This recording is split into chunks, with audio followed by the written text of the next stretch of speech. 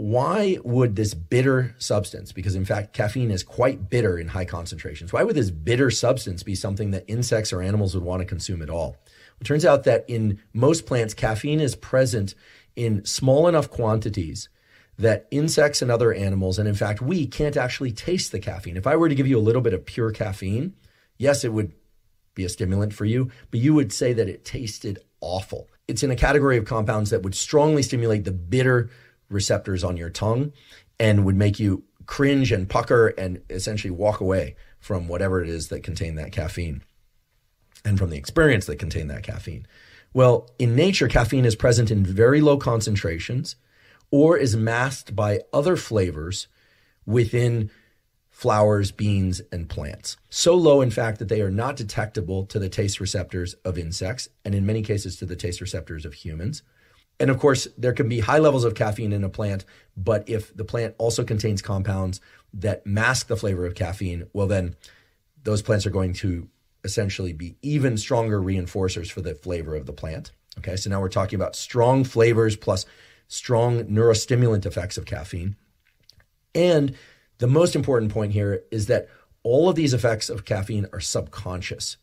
It is not because the bee or you likes the taste of caffeine.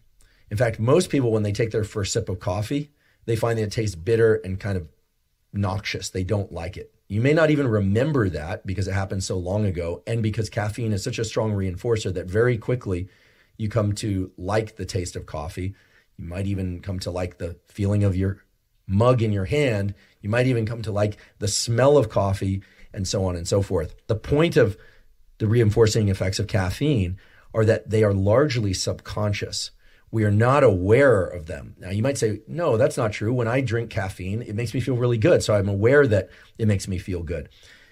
In order to illustrate how reinforcement really works, let me give you the counterexample, which would be an aversive agent. So we have reinforcing agents and we have aversive agents. Let's say that there were compounds in nature that exist in plants that are aversive, and indeed they are. And let's say that these compounds were present at such low concentrations that you couldn't taste them. Let's say you wake up in the morning and you go to your refrigerator and you open it up and you are thirsty, and so you reach for a nice, rich red containing beverage in a glass jar. Maybe it looks like cranberry juice or something of that sort, or even a nice clear glass of water. It looks like a jug of water or a glass of water, and you drink that. Tastes fine to you, maybe even tastes great to you. And then let's say about 30 minutes later, you feel a little queasy, you feel a little off, you feel like going back to sleep. You just don't feel very good. You don't know why, but your nervous system is a predictive machine, and it has a process in which it integrates backwards into your immediate experience that preceded that not so good feeling. We can reliably say that there is a much lower probability that the next day when you wake up, that you would reach for that same beverage or for that same container even. And maybe if you're in a novel environment, maybe you're staying in an Airbnb or a hotel or something of that sort, you might even find that you don't really like the kitchen in which you consume that beverage in the first place. Now, you don't know why.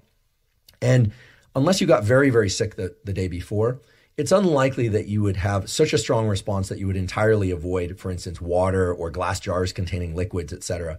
But let's say you went back to the refrigerator and you consumed beverage again and you just didn't feel so well. You felt less good than you normally would.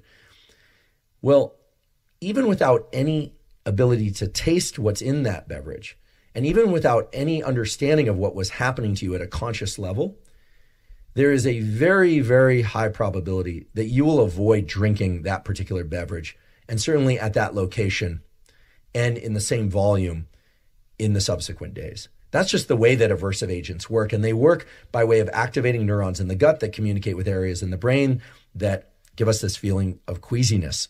And for some of you hearing this, that pathway and that association with times in which you felt queasy and as if you wanted to vomit is so powerful that you might even be feeling some of that symptomology now. For certain people, that's going to be increased salivation, which precedes vomiting.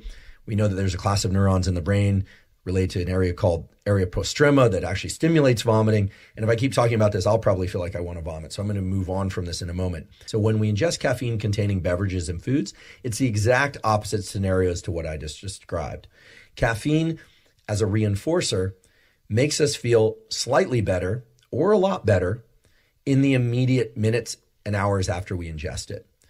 So it's acting as a reinforcing agent, not just while you're under the effects of caffeine, but for the things that preceded the ingestion of caffeine, which is why you return again and again to caffeine-containing beverages such as coffee and tea, or maybe even foods that contain caffeine, even if the taste of those foods is not something that you would otherwise consider especially delicious. In fact, most people, when they take their first sip of coffee or tea or other caffeine-containing beverage, they find it to be very bitter, and that's not because of the taste of caffeine. It's because of the taste of the beverage itself, independent of caffeine. However, when caffeine is present in there, they come to prefer that taste over most all tastes. In fact, they will, as I mentioned earlier, will invest a lot of financial resources and time and energy to make sure that they get that beverage. What they're trying to make sure is not that they get that taste, but that they get the caffeine. It is that positively reinforcing. And the taste, therefore, takes on new significance, new meaning, and we come to associate it as positive. And in fact, most of us, including myself, love the taste of espresso, love the taste of coffee, love the taste of yerba mate, even if the initial taste, the very first time that we consume that beverage, was either neutral or negative. And that is all because of the reinforcing properties of caffeine.